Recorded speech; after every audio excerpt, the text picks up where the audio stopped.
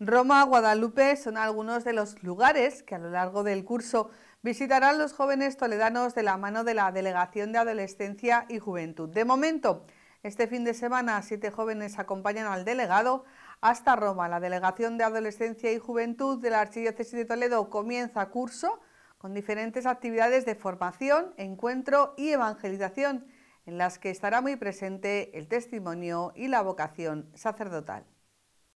1.600 jóvenes de la Archidiócesis de Toledo participaron con la Delegación de Adolescencia y Juventud este verano en la Jornada Mundial de la Juventud de Lisboa. Imágenes recientes que todos recordamos y que para muchos supone un nuevo comienzo. Yo creo que los jóvenes han podido disfrutar, ¿no?, de ese encuentro con Cristo, convocados por el Papa, y a partir de ahí pues renovar la pastoral juvenil y decir, oye, que aquí tenemos que seguir adelante para que todos los jóvenes conozcan a Jesucristo.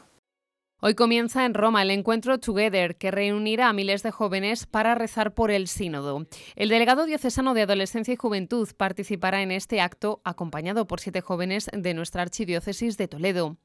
Un encuentro que se celebrará durante el fin de semana y que estará coordinado por la comunidad ecuménica de TC.